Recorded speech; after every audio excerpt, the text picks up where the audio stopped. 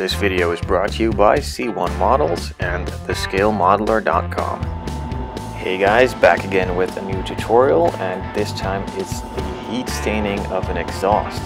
Now first off, I painted the exhaust parts that were molded in some silver from Bellow, nothing special but just easily obtainable for a lot of you guys, and you will see me using this stuff a lot more in the future, as Zero Paints is not available for all of you, and I figured I should let you see the stuff that could also be used for this just as well. So after painting it silver, I took out some clear yellow and then lightly misted the top of the exhaust tips, and I will highlight some spots on the exhaust pipes as well later on. Now the shaking is because there is a very small amount of paint coming out, and that is done on purpose so that I can hit the spots I want to hit, and later on you will see the shaking a lot more, but don't worry, it's intentional.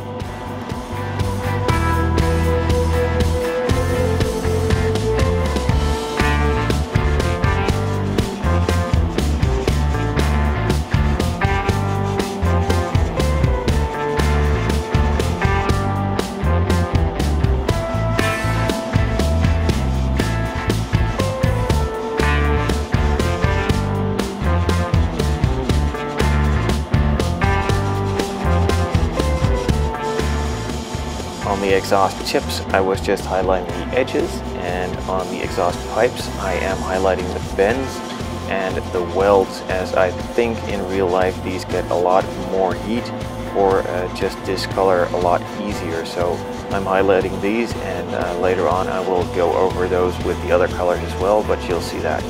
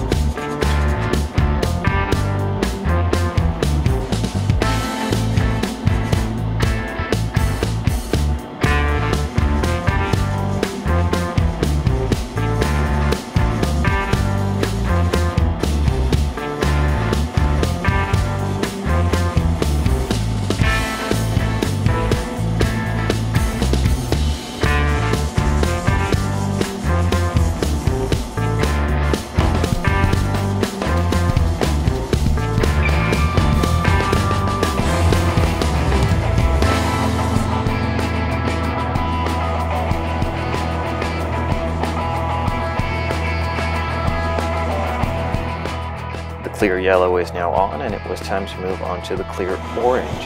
Now the clear yellow is the outside border, which is the least hot spot on the exhaust, and then the orange gets a bit hotter, and later on I will use some red and blue to the areas that get even hotter and discolor even more.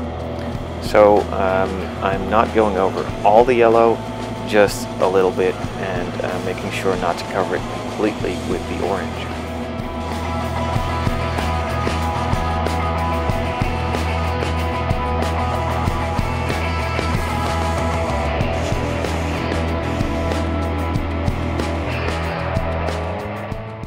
Now that the orange was on, it was time to move on to the red and get even closer to the edges.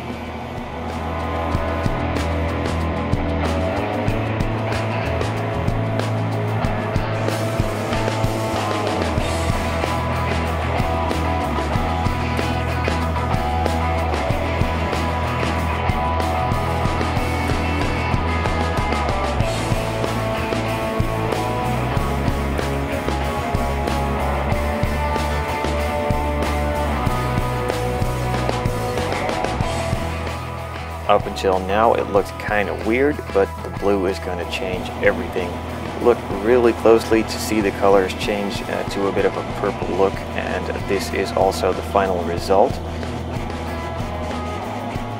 And just to show you guys how little paint actually comes out, just take a look at my glove here. This is what I am working with, and this is what I feel safe using. As I'm working in some small and tight areas, I certainly don't want big spots of paint coming out, so I'm just letting the tiniest amount through.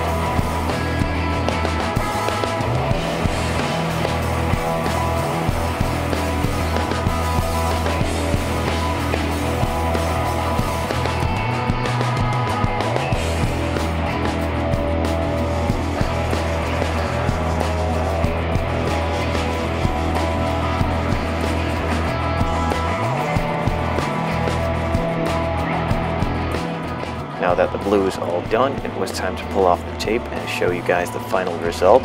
Now, just so you know, this is the first time I ever did this, so that just shows how easy it is, and if I can do it, you can do it.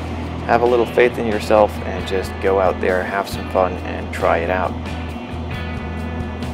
And also another note, I am using the same air pressure as I always do, 35 psi or 2.5 bar with a meter-long air hose, and the only difference now is the amount of paint I am letting through, which is about 5% of what normally goes through. Make sure to check out C1 Models on their Facebook page and the scale modeler for some of the products used in this video, and a lot of other cool stuff for scale model car builders. Check us out on Facebook. Questions or suggestions, shoot us an email or post a comment. And as always, thanks for watching. See you guys next time.